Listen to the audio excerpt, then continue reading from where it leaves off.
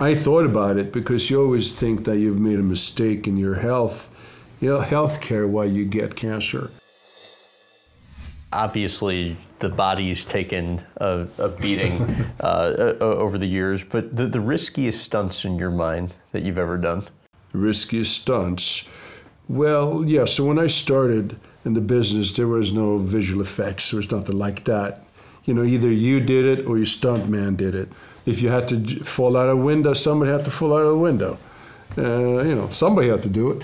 It was either you, me, or my stunt double or a dummy, you know. So I think that's the riskiest stuff I did. I tried a couple of high falls.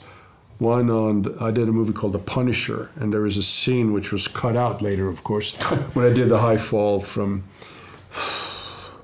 40, 50 feet, maybe 60 feet, something like that, into a bag.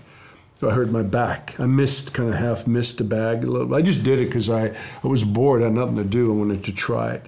Did that. I did one thing on Masters of the Universe where in the movie I go on this He-Man, my character goes on this flying disc. And there's a scene where I'm in this building and I knock out the glass of a window with my sword, hilt of my sword, and I see the hovering disc and I jump onto it. And as I go, I realize there are no boxes, there are no safety. They forgot that. I'm like, so I get ice cold. I realize if I miss this, I'm done, right? I'm dead. And I somehow made it to this platform. And typical in those days, I didn't make a big deal. I guess I got a little pissed off, but somebody should have gotten fired, but they weren't. But the jump is real, and that was kind of scary. And then I did another transfer from a motorcycle to a Jeep. To a Jeep in Red Scorpion. Which those are tough. Yeah, they're tough because you're on the motorcycle sidecar, and then you got to jump to the truck. And in South Africa, of course, there's no safety, and they use real dynamite for explosions. In those days, there was a war between South Africa and Cuba up in Angola, so it was all real troops. Actually, one of our instructors had, he got in a real shootout with terrorists. And he still had dummy rounds in his gun from working with me on a Friday. And on Saturday, he's shootout with some ANC terrorists. But he's so cool. He reloads the gun while that guy is trying to get his bead with an AK-47, and he kills him. Wow. Killed the guy and took his gun and showed it to us the next day. Yeah. You glad you did all the stunts? Yeah, I'm kind of glad I did it. I wish I would have been a little more careful with my body because I took a lot of beatings, A lot of times I'd been out drinking and staying up all night, and I'd still do a fight or do a fist fight that's, 3 in the morning and minus 20 degrees in Montreal or something without a warm-up, throwing roundhouse kicks. Not the greatest for your hips, but, I did it, so. The lasting impact on your body today is what?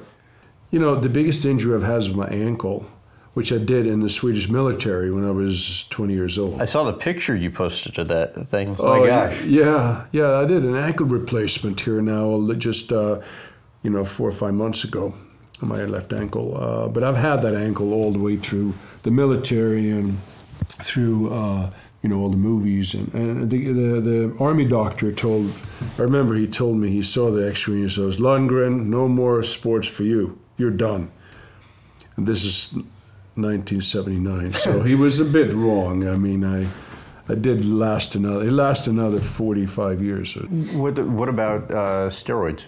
Steroids, yeah, I tried steroids back in the 80s, 90s. I don't know if it has something to do with the cancer. Of course, it struck me as it could have had something to do with it. Is that something you've really thought about? I thought about it because you always think that you've made a mistake in your health, healthcare while you get cancer. Like maybe it's only me, but you kind of blame yourself to some degree for it. But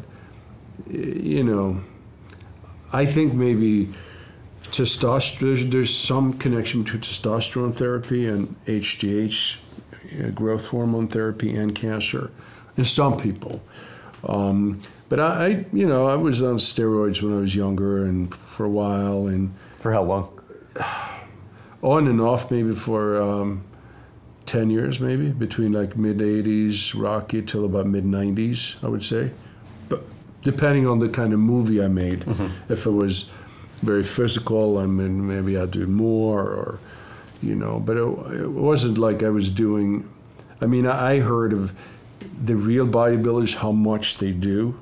Like testosterone, you can do 150 milligrams a week, and it's quite a bit. That's maybe what I would do.